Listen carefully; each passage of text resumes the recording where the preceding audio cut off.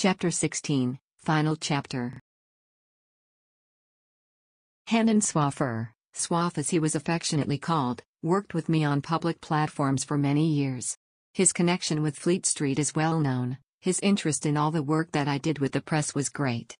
During the years, my mediumship has been the subject of several series, some lasting many weeks, in the Daily Sketch, the Sunday Pictorial, as it was then known, and The People, the paper for whom Swaffer himself wrote a weekly article.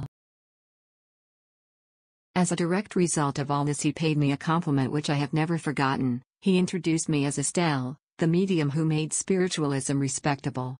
I know there are many who still decry spiritualism as fraudulent, fraught with charlatans, but, generally speaking, they have never studied the subject in depth. All religions have their false prophets and those who are only too willing to gather personal gain from the sorrow of others. Spiritualism is no exception.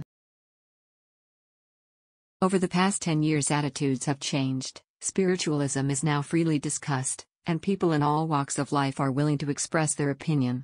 Nevertheless, I have a great admiration for those who, having become well known, even famous, are still willing to have their conviction, which is often a very personal matter, expressed in print.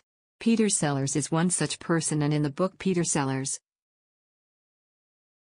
The Mask Behind the Mask, by Peter Evans, he leaves no doubt of his belief in spiritualism. The author writes, he, Peter Sellers, discusses the subject with respect that falls short of unction, with authority that is not dogmatic. He speaks with care because it is important, but the care does not become caution, for caution is the defense of the weak, the first barricade of the uncommitted. My son, Terry, met Peter at the outbreak of war when they both were in Ilfracombe, and they saw each other occasionally through the ensuing years. My life has always been preoccupied with work, my relaxation was gardening, and I doubt if I have seen a dozen films through my entire life. Therefore, when Terry asked me if I would give an appointment to Peter Sellers, I must confess that it meant very little to me, because I had never seen him either face to face or on the screen. It must be about 8 years ago that he and Anne, his first wife, came to my home at Esher in Surrey. Red Cloud, as always, was ready with the evidence Peter was seeking. He had brought from the spirit world a young writer, Larry Stevens, who had died suddenly and had been writing some of the early God shows.